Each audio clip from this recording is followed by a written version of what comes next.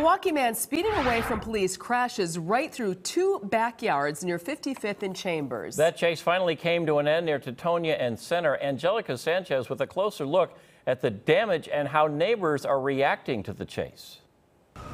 A 27-year-old Milwaukee man took police on a chase that came to a halt here near Teutonia and Center. Police say they had to use stop sticks. Police say the chase began close to 10 Tuesday night when police found the suspect driving recklessly near 18th and Brown Street. But the bulk of the damage you see on your screen likely came from here, 55th and Chambers, where police say the suspect drove onto private property. The light of day really shows the destruction left by the suspect vehicle. You will see tables and chairs flipped over one yard, the suspect vehicle plowing through another neighbor's yard, going right through their fence. This could have really been something terrible.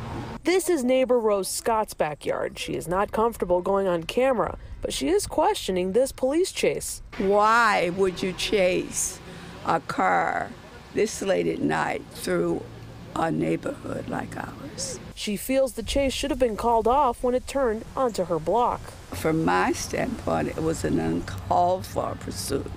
Even though police say he was driving recklessly? Yes.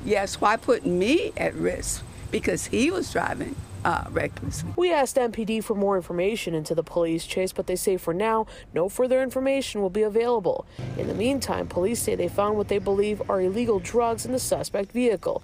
Charges against the 27-year-old Milwaukee man are expected in the coming days. In Milwaukee, Angelica Sanchez, FOX 6 News. And Milwaukee police say that 27-year-old suspect was arrested and treated at a local hospital for non-life-threatening injury.